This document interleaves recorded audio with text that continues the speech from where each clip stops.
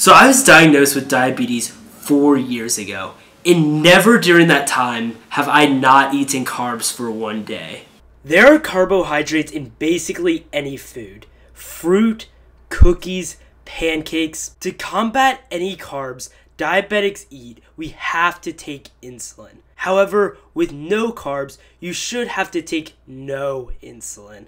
Let's see how it goes. Okay, so we just woke up and it is time to eat breakfast. Now for breakfast, it's definitely the easiest meal to eat no carbs for. We have eggs and bacon lined up, both great foods to eat for diabetics. All meats have no carbs whatsoever. Eggs, of course, have no carbs as well. So we are all good for breakfast. But first, let's go ahead and check our blood sugar and make sure that it is good for the day to come.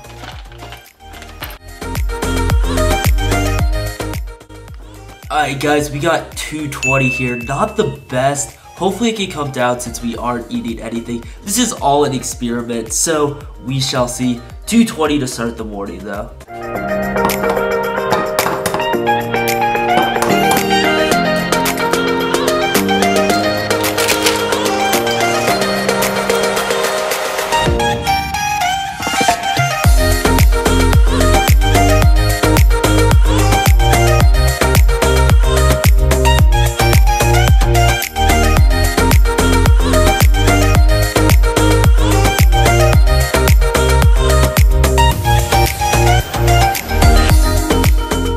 Okay, so here we are with meal number 1. We have eggs, bacon, and water as my drink. Basically gonna be my drink this whole time, but we'll see how it is. Hopefully I did well cooking, and I will see you guys for lunch.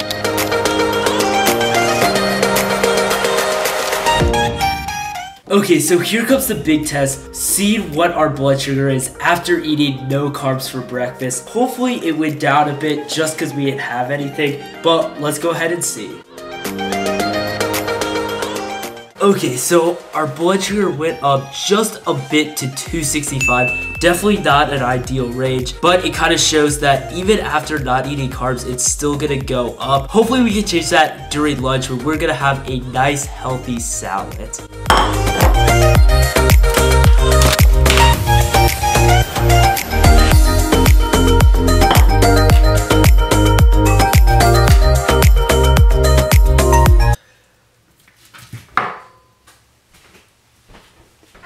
Just cut myself a little bit, but it's all the good work of having no carbs. It will not stop bleeding. All bandaged up.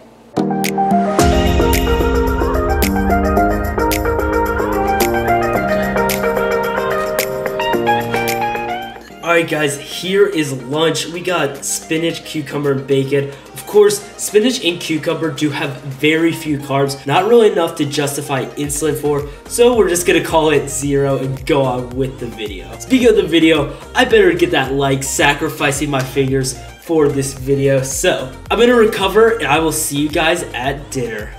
Alright, so we are back with our final meal of the day, dinner. We're going to be rocking some chicken and broccoli. Broccoli has about the lowest carbs of any vegetable out there. So we're counting it as 0 just as we did for lunch. Let's go ahead and see how our blood sugar is doing after lunch though. Okay, so we actually went down to 207. This is really interesting. It seems like the dawn phenomenon got me to lunch, which made it rise, but then it's gonna even out over dinner as we haven't had anything. Let's go ahead and cook it up and hope that blood sugar goes below 200.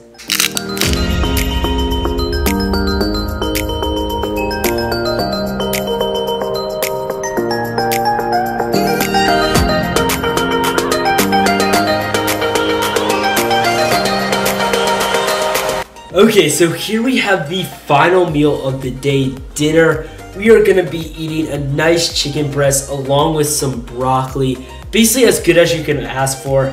Gotta admit, I'm kinda hungry for some carbs, but this is the last meal of the day. We're gonna get through it without eating any carbs whatsoever. I'll see you guys at my bedtime night check, see how the blood sugar is, and we'll talk about what I've learned today.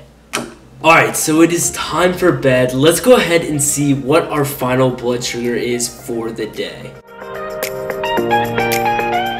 So we went up a bit to 253, but considering where we started this morning, we stayed pretty steady throughout the day. We started a bit lower, we probably would have been good overall. I'll see you guys tomorrow for a recap on this entire day.